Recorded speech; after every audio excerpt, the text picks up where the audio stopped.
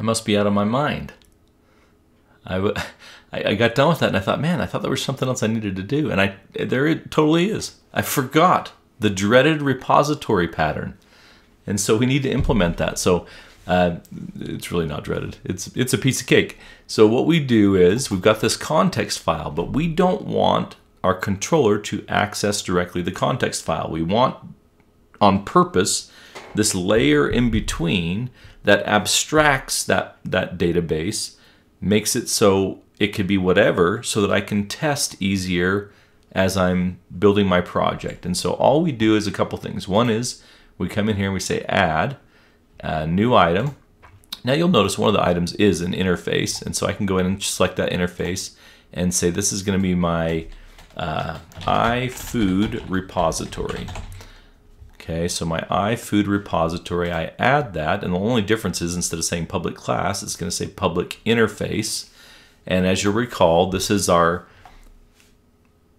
dictating the structure of the class that's going to need to be built out of this. And so this is our template for our template. This is the rules for our template. How about we say that? And so in here, it's going to be really simple. We're going to need just a couple things. In fact, for what we have now, we only need to set up one thing, which is a way to get at the data that's going to come out of this repository. And so I'm going to set up something called an IEnumerable. And the reason I'm not using an iQueryable is because we're going to change the way that we pass the data to the API. We could use an iQueryable, but it's going to want an enumerable, which is just a data structure like a list that you can loop through. And so it's more generic. This is an IEnumerable data that we can loop through. So an IEnumerable of type, well, what type of information is it going to be? It's going to be our Marriott food type that I'm going to refer to as foods. Okay, and we're going to allow the ability to get that information. Okay, so that's our interface, and then we set up our implementation of the interface. So this is going to be a new class that we can just, a lot of times we just follow the same pattern. You don't necessarily have to name it this, but it sure makes it easy when you're looking.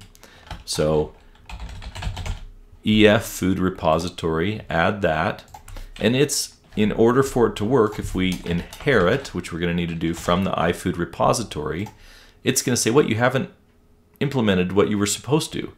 This said you were supposed to create a IEnumerable called foods, but you haven't done that. Whoops, you haven't done that here. And so if I hover over that and say implement the interface, it will, but it doesn't know where to get the data, so it just says, I'm going to throw an error saying it was never implemented. Well, we don't want that. Let's just leave this blank for now. But I need to load up this foods with some actual data. Well, where's the data coming from? It's coming from the context file, right? That's our liaison between the app and the actual database. And so we're going to say, hey, when we make a change, or when we go get data, we're going to go get it from that context file. And so you might recall here, we need to set up our, excuse me, too much talking. We need to set up our constructor. And as part of our constructor, we're going to say, hey, when you create an instance of an EF food repository, then what I want you to do is to pass me in an instance of the context file. So go get me a food context that I'll just refer to as temp. And then what I want to do is to create a variable that can be seen in the scope of this entire class. Let's go in and build a private variable here called our context file. We can call it whatever we want, but it's going to be of type food context, and we can refer to it as our, I mean, I could just do underscore food context, which is what it was suggesting. It really doesn't matter, well, too much. And that's, so that, go create an instance of our food context file, and so we'll set that up, and then here we can say go to that instance food context and set it equal to whatever was handed in at temp when this class was created.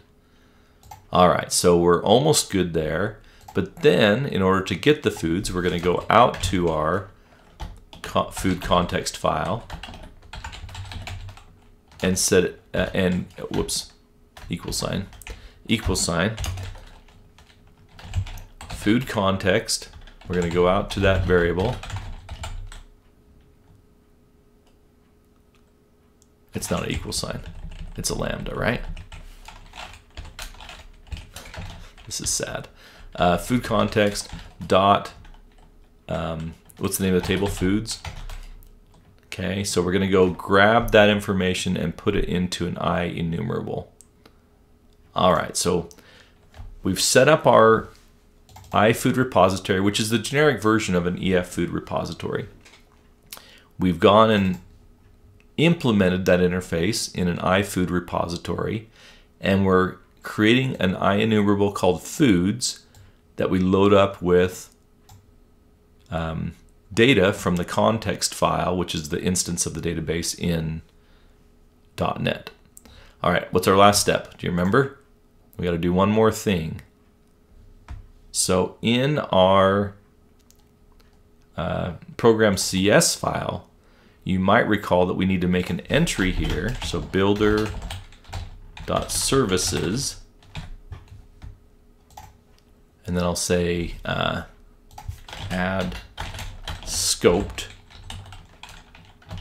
and we're gonna, oops, angle brackets, and then we say, what is the name of the add scope? Why is it not liking my angle brackets? It keeps turning them into braces. Add scoped. I'm just hitting the wrong key, as it turns out. Actually, look down at my keyboard. That's helpful. Add scope. So we're going to add an iFood repository, and that is going to relate to the EF food repository. And again, it's confusing, 100%. But all we're doing here is saying, as the client logs onto our server and tries to grab an instance of this, go take the generic iFood repository that we're going to refer to in our controller and create an instance for them of the EF food repository so that everybody has their own class in our memory on the server that has that data for that particular class, for that client, right?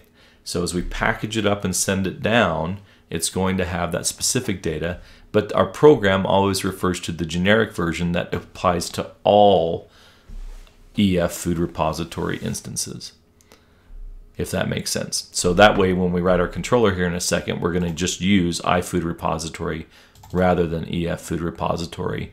And that is this process of abstraction, so that when we get in our controller and pull the data from there, we're not accessing the database directly. Instead, we access it through this EF food repository class where we go and load up this data.